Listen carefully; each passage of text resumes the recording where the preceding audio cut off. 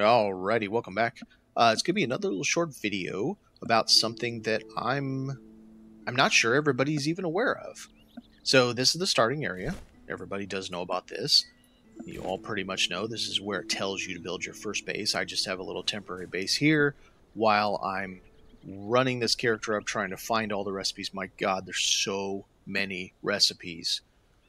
I love it. I think it's great how in-depth it is, but whew, it's a lot. Anyway, back here, I made a little something. It's not that special, but what is special is the fact that there are wildflowers here. And there would normally, it normally looks just like what you see right there. These wildflowers, if I go into my build menu, and I'm on here on terrain, if I go to this little circle right here, look at the right-hand side where it says farm soil, hold control, you got dirt, stone, dirt road block, and then I have flower soil. So if I want to, let's go out this way a little bit, pop that, and now I have some more. This is something that will help to beautify your base, whether you're making little flower pots or you're just going all to town, man. You want a whole little field of wildflowers. You want to protect the bees at all cost. And I'm going to show you exactly where you can get this.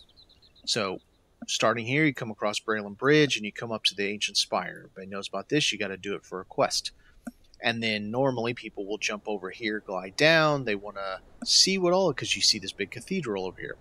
We're going to go over and take a look. Very close.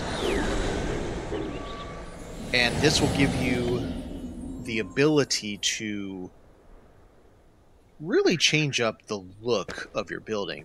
Also, while we are here, I am going to explain how in early access versus the demo, how this all works. We'll get to that after I show you the flowers. So right here in these flower beds, you can see I've done a little bit.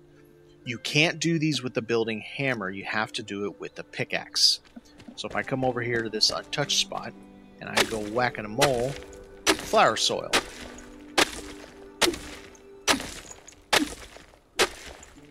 Alright, so we got ourselves some flower soil. Now go back here to the builder. And even if I choose like this number 6, like I want a big chunk of flowers, right? It only takes 1. That is what's so awesome about it. So if I want to change this road surface to be flowers, no, sorry, build on top of it a little flowers. So we got a floating island of flowers now that only cost us 1. Which is just outstanding. The cost for value for what you're mining over here is just phenomenal. While we are here, and by the way, this is all within my thing, but as soon as I get to this part here, both of these and both of these really long beds, they'll respawn every single time because they're outside of that flame shrine, the boundary of it. So, flame altar, excuse me. So I could come over here, nuke all of these, get all, and look at all this. I mean, there's just so much. It goes all the way down here. It goes over there. It's on the other side. There's so many flowers over here.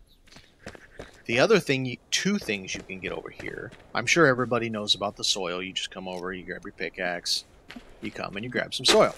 It helps to grow food plants faster. So corn and tomatoes and mushrooms and etc. But what you can also get is this dirt road. The dirt road will allow you to sprint with less stamina usage. Now you will get some dirt and you'll get some rock, but you'll also get dirt road. I got a little bit of dirt right there. This is how it did work in the demo, but it is not working with all the road surfaces as of right now. I must have learned dirt road at some point from something, because I have not learned the other road surfaces, and I'm unable to get the other 2 right now, which is a little concerning. Anyway, now if I come up here, and I'm going to show you how you disassemble this, you must know the recipe first. And for the life of me, I can't remember where I got city block. So you come in, you go up here to the top one, is how I do it, you do it how you do it, and I use the number 4, and you can come up and just right mouse click and get all the blocks you want. Now, if I remove my altar, all of this will go back to exactly how it was. So you don't have to worry about destroying these buildings. And, oh, but I left an eyesore on the world. No, it'll all go back. It can be a little tedious, but there are ways you can set a macro on your mouse to do it. Now, also, there are those roof tiles that everybody loves. You also have to learn the recipe for it, but I can get up there and do those. In fact, let's build a little staircase. We're going to go up there and check her out.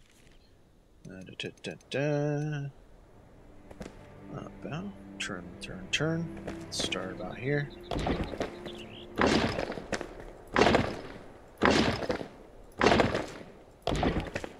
All right. Oops, this way. And there we go. So now, if I go back up here, and I do these, because I know the recipe, roof tile block. So I made a video about it, and I've had some more clarification since then. So the ways you can learn the recipe that have been found, it is the final quest reward for the carpenter, but that's pretty deep in there. You're going to be doing that for a while. Probably a little bit higher level, maybe 14 to 18 or so, because you got to get into an area where there's 18s, maybe even a touch higher. The other two ways, now apparently the other two ways are RNG. I'm not real happy with the fact that they're RNG, but at least there is a guaranteed way to get it later on, the quest reward. Number one, if you mine clay. I got it the first time on this character. There have been several others that have responded to me that they did not get the recipe by mining clay. The second option, if you look here, so we can find the tower. This tower, Revelwood's Ancient Spire. Once you get up here, and I would say probably you want to be at least level 7, and maybe a touch higher, maybe 9, because all up and through here are 9s and 11s. But somewhere kind of in that range. If you break the jars in the tower, you're going to get clay bricks. That is the second way of 3 that you can get, potentially learn the recipe for those roofs. And then, of course, then the guaranteed way of doing the quest. So, I hope you liked it. Beautify till your heart's content with these wonderful flower beds. I don't think these were even in the demo. I don't remember. I mean, the flowers were, but I think we just got dirt when we dug them in the demo. So, props on the studio for adding these, because this is a really cool touch. Thanks for watching.